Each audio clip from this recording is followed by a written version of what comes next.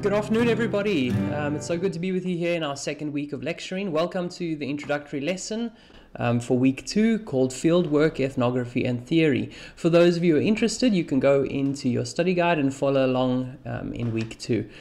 For those of you who don't know, my name is Brandon Boerdenstein and I'll be teaching this semester.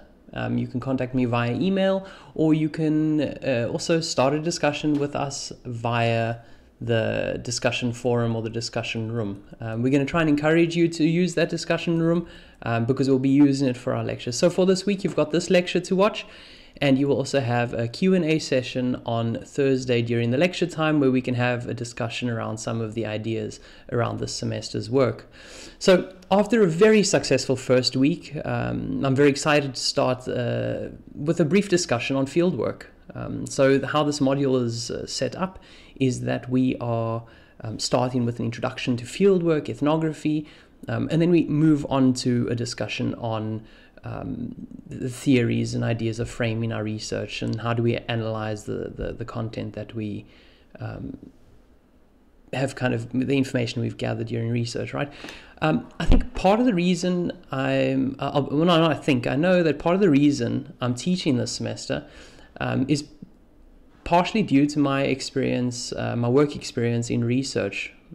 I, like all of you here, started learning anthropology skills or anthropological skills in my undergraduate years and went on to apply these skills and knowledge and theories in my research career ever since. My more recent work as an anthropologist had me working for a tech startup called Yoko. Yoko is, for those of you who don't know, is a small to medium enterprise tech company situated in the Western Cape, who kind of specialize in offering payment devices and loans to small businesses in South Africa. So as an example of the breadth of anthropology and the application of its methodology, I'll start by telling you about the kind of work I was doing at Yoko. I joined the company as a researcher.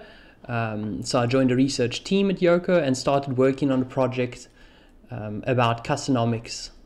And I worked along with the product development team to make the products more accessible to small and medium enterprises, specifically those on the small end of the spectrum. So my work involved one of the key skills that you'll be learning this semester in anthropology and have an introduction to, and that's the ability to conduct really great interviews. It's the ability to connect with the research participants and to draw the connection between what is expected in a research project, the people you're going to be talking to, and then the kind of questions you'll ask. So we'll be dealing with some of the practical skills in anthropology as well. And then also, how do you go about building rapport with new research participants? We'll be discussing that as well. You know, a big part of the anthropology fieldwork method I found is learning to negotiate and navigate new spaces, and that's something we'll talk about as well, because there are some things like safety concerns. What are the spaces you're going to be able to enter? Where can you go? Where can't you go? Are there restrictions on who you can talk to, who you can't talk to, etc.? So these are things we're going to hopefully kind of draw out during the semester. So anthropology and its methods are not necessarily restricted to academic work. I mean, as I've explained, I think with my work at Yoko, I found myself constantly relying on some of the anthropological skills I learned in my undergraduate and postgraduate studies. And there's application for these skills beyond academia and beyond the discipline even. This semester we're looking to explain what fieldwork entails, how to go about conducting safe and successful and engaging research methods, and offering, hopefully, I mean, by the end of the semester what's going to happen is we're going to offer a number of theoretical positions to expand on our understandings of the world. So let's start with a no-fuss definition of ethnography, a concept you're all very familiar with, and a form of writing and presenting information that you're all familiar with from other anthropology courses. you should be pretty familiar with the term. And some examples. Think about some examples, some of your favorite ethnographies you might have read. Bring that to your class on Thursday so we can share some of these. One of my favorite ethnographies at the moment, and I'm kind of reading through it, is a book by Anna Tsing, In the Realm of the Diamond Queen. For any of you interested, this is a fantastic book on...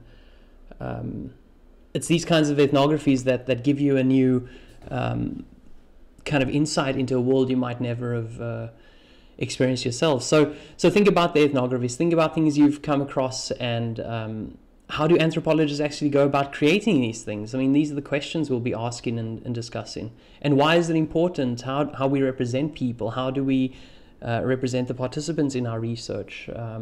Are there restrictions on how we can represent people? What is the value of working alongside participants and creating something that is not just academic, but also has maybe applications for people in the real world? So the word ethnography, I'm going to start with the definition, has a double meaning in anthropology. Ethnography is, as a product, ethnographic writings, or the articles and books written by anthropologists. That's what an ethnography is, okay? But anthropology, as we'll hopefully unpack this semester, is also a process of participant observation, field work, which involves interviews, sometimes structured, semi-structured, getting to do with building rapport with people over a long period of time. And we'll talk about this. We'll talk about the duration of field work.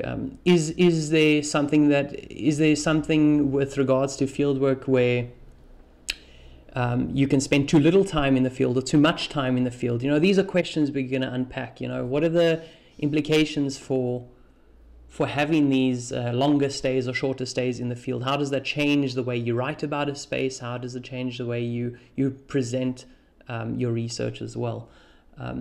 So in constructing ethnographies or writing ethnographies, anthropologists do more than merely write up the field notes they record as part of the process of doing field work. Okay, over the course of the semester, we will be reading ethnographies, and we'll also be having opportunity. We'll have opportunities as well where you can work on practicing your own forms of ethnographic writing, of sharing experiences of fieldwork with each other in whatever capacity you can, considering the current situation that we're all in. So think about if you are going to do research with people, and if part of that is going to be shifting to a digital space, what might that look like? And we're going to go into this discussion next week when we discuss anthropology in the 21st century and its value for us as academics as well as beyond. So in preparation, we start with a discussion around what anthropology is in the 21st century next week. And you're expected to start reading, right? Use this time, while we might not be using having these formal lectures where we discuss in depth the content. We will be starting with that next week. So make sure you start preparing for these lectures. Go and read the content. Go and pick up questions. Go and find out what makes sense for you, what doesn't make sense for you. What is something that's maybe not clicking, and something you want to bring forward, or something that you completely disagree with. We're also fine with that. So bring us your